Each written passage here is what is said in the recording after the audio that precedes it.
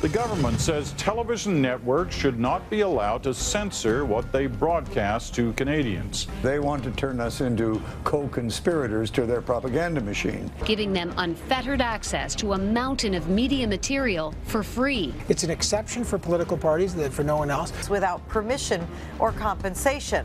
But only politicians. Other people don't have the right to violate copyright laws. This is really like a truth squad. Flirting with fascism. Maybe they should make the argument to turn the public broadcaster into a state broadcaster is what I'm thinking. It's quite something. That's really where it seems it's going. Oh, I just keep coming to that flirting with fascism line by Don Martin. I tell you, that media party is outraged. The political parties might want to use news footage and ads, which has been done since the dawn of television. Well, a confidential agreement struck between CBC, CTV, Global, and City News will ban any ads they don't like, all because the Tories ran an ad that the CBC thought was mean to Justin and used some of their footage. So journalists who quote others for a living are deciding that they don't want to be quoted themselves.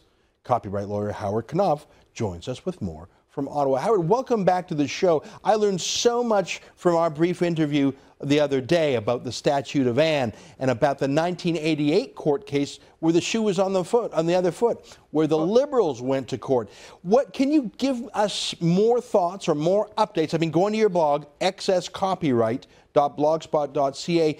How has this debate evolved over the last week? Well, it's been really interesting to watch because, unlike most stories, perhaps uniquely in this case, the news media themselves have probably become the main focus of the story. The story has morphed from being about a possible rumored change to the copyright law, really to a story about the quote consortium formed at the instigation of the CBC, and which your network, to its great credit, has unearthed 137 pages of interesting documents. So that's really where the story is headed now. I mean, you know, it's about free speech. I think it was Voltaire who said that I may not like what you say, but I'll fight to the death for your right to say it. And that's kind of what's going on here now.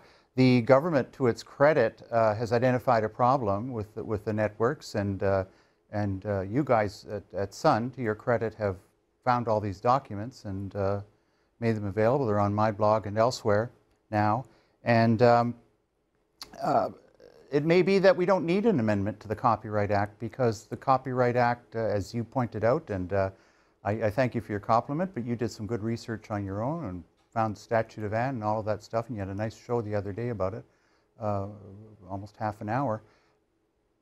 The copyright law already allows the use of these clips for political advertising. I mean, if they're very short and not substantial, you don't even have to think about the Copyright Act because that's the way the Act works. It doesn't engage for non-substantial copying. And if the copying is substantial, there are any one of several bases in which it may be fair dealing.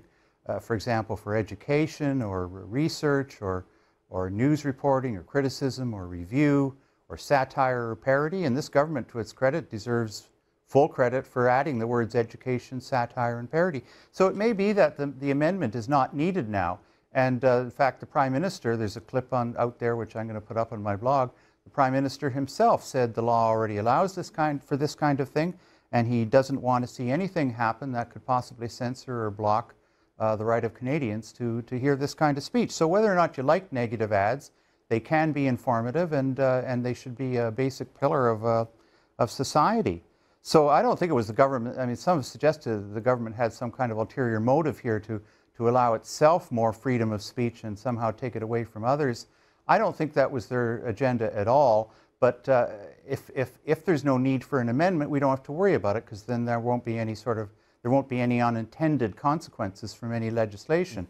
And I'm presuming that there was no intended consequence to enhance speech for political parties and detract from it for others. So I think it's turning into a competition law issue.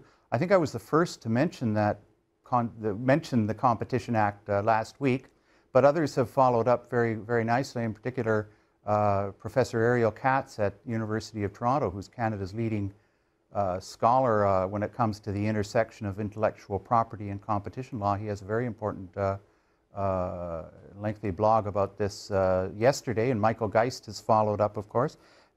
So it could well be that the Commissioner of Competition will find something quite interesting to look here about the quote consortium with the purpose, the avowed purpose of to limit this kind of activity.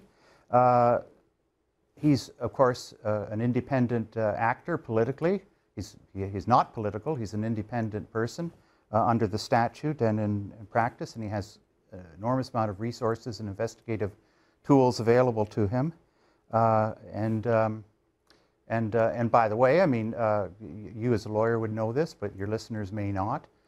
Any 6 residents of Canada can, or the Minister of Industry for that matter, if for any reason the Commissioner doesn't get the ball rolling right away, they can take steps to encourage, to get him to do that under the Act. To cause an investigation under the Competition Act. You are giving me ideas, sir. Listen, Howard, it's great to have you on the show, and I appreciate your comments there. I'm going to check out your website. I'm going to mention it one more time, excesscopyright.blogspot.ca.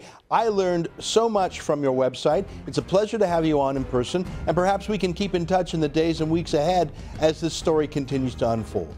The pleasure's mine, Ezra. Thanks, Howard.